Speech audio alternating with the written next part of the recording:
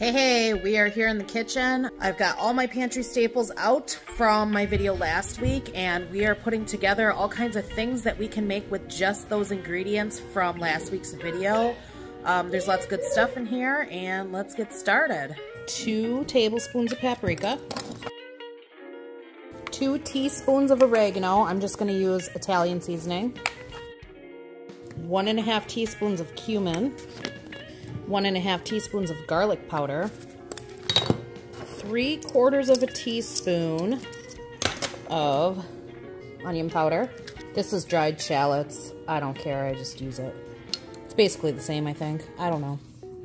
And then it's 1/2 teaspoon of cayenne, or if you want it spicier or not as spicy, you can just adjust that how you want it. And then you just mix it together. I gotta get one of those little tiny baby whisks like I see other people have on YouTube. And that's it. That is chili powder. It smells amazing. I'm gonna throw this into a little jar. All right, so I don't have a funnel, so I'm just gonna use this plate. There we go.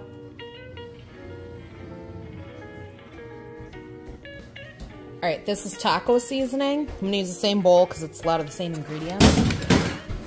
So we've got 1 teaspoon of garlic powder, 1/2 teaspoon of the onion powder, 1/4 teaspoon of oregano. I'm using the Italian seasoning again.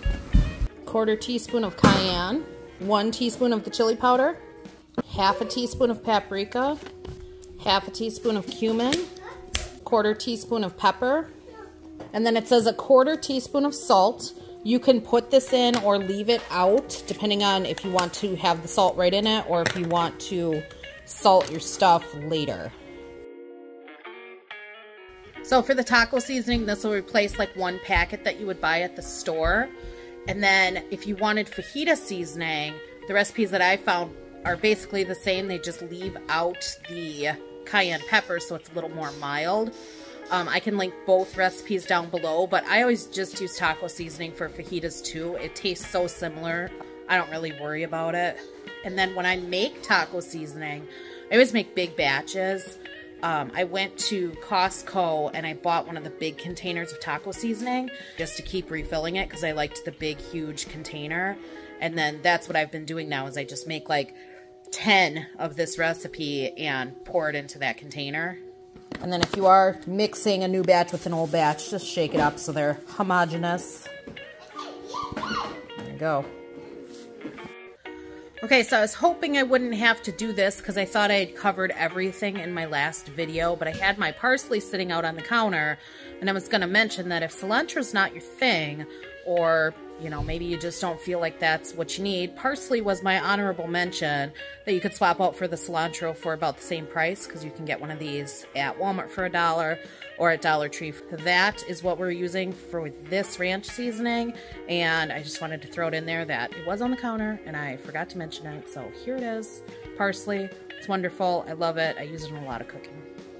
This is ranch seasoning with no buttermilk, and we are going to start with that parsley, and it's going to be a 1/4 cup of parsley. Then we've got dill. We're going to use 1 tablespoon of dill and an extra teaspoon of dill. 2 teaspoons of garlic powder, 2 teaspoons of the onion powder, 1 teaspoon of dried chives, 1 teaspoon of black pepper, and then 1 teaspoon of salt. Again, if you want to salt later, that's fine. And now for this one, if you want it more of just a powder, you throw it in the little chopper, which I am going to do, so that all these parsley pieces and chive pieces are broken down a little more. There, look at that. Got a nice powder consistency.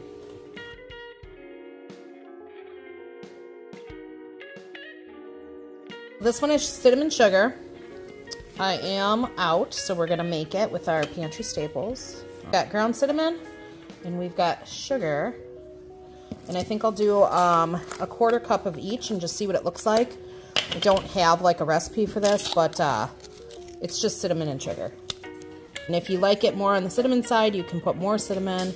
If you want it more sweet, then just throw more sugar in it.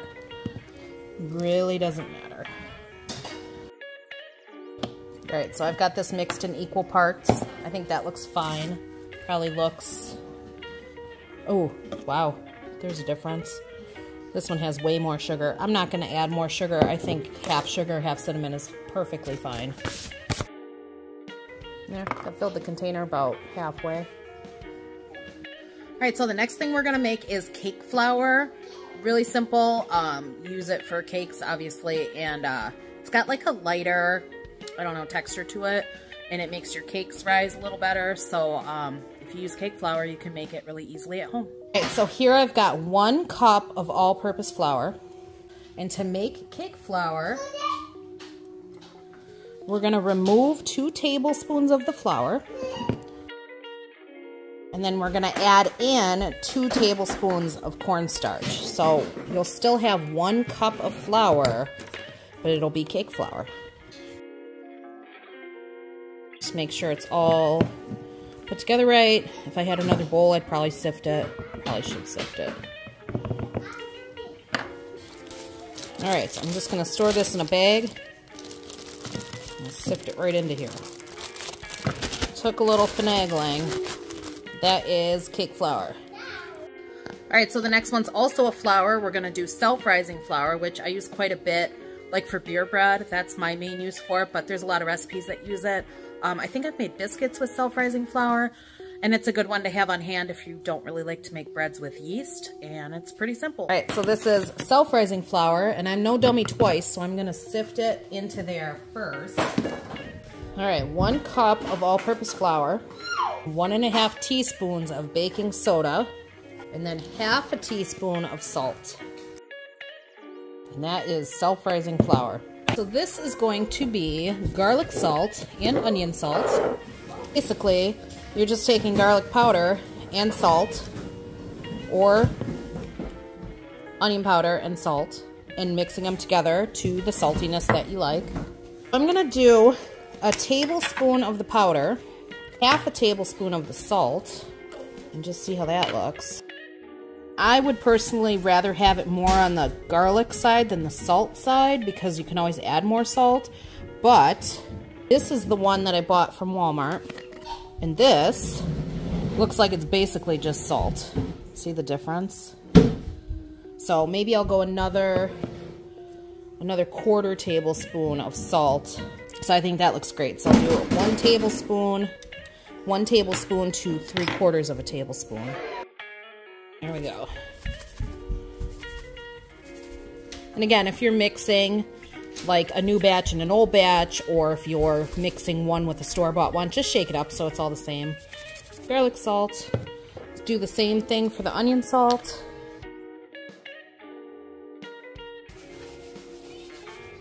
One of the things I started doing when I started getting into just making different spices is saving the little glass jars. I think it's a nicer option than ordering a bunch of them. You're obviously not going to get like a ton of them at once, but I think they're cute and they're glass. So I just wash them out, and then like now I don't have a container for the onion salt because I don't have any. So I'm just going to put it into here and take the label off. So that's an option if you don't want to order extra junk from Amazon, you want to reuse things. All right, so this next one is going to be a brownie mix. So we're going to do 1 1/4 cup of flour, 1 teaspoon of baking powder, 1 teaspoon of salt, 2/3 of a cup of cocoa powder, and then 2 cups of white sugar. So this is the brownie mix. I just wrote on there what you add. So it's 1 cup of melted butter, 3 eggs, and a tablespoon of vanilla. This next one is like a Bisquick mix, or like an all-purpose mix or whatever, that you can make biscuits or Popeye topping or whatever. So it does need to be stored in the refrigerator because there's butter in it. But again, it's pretty simple, and it just uses these basic ingredients. I'm gonna start with 2½ cups of all-purpose flour, 2 tablespoons of baking powder, 1 tablespoon of white sugar, ½ a teaspoon of salt. Sift all this together, and we're going to cut in a ½ a cup of cold butter.